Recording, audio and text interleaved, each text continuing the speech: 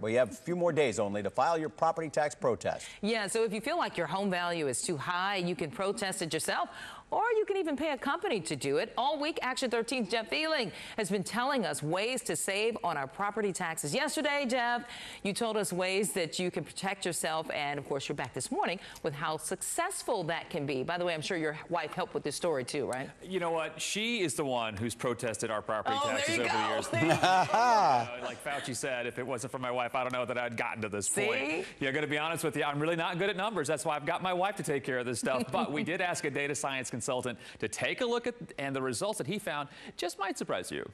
You can find the information you need to mount a successful property tax protest on the Harris County Appraisal District's website. Your home's value and square footage are pretty easy to find, and the values and sizes of the homes in your neighborhood are there as well. With that, you can see if your home is valued more than it should be. While the process is fairly simple, many homeowners in our area hire a professional to do the job for them.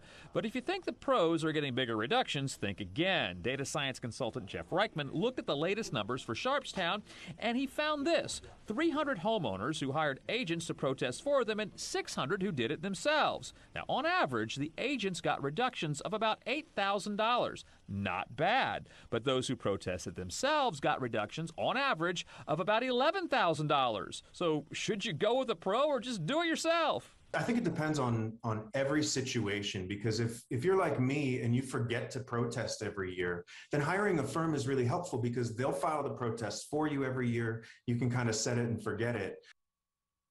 But if you do have the time and you don't mind crunching the numbers yourself, this is definitely something you can do for yourself. And keep in mind, individuals who protest see some reductions about 75% of the time. Pros only see reductions about half the time. So it seems like the people who do it themselves get a little bit more and are a little more successful. Yep, and then you don't have to pay someone a certain percentage of it. That is correct. You do have to pay if you hire somebody, so some of your savings get sucked away by hiring someone. Okay. Tell your wife I'm going to call her. I need some help.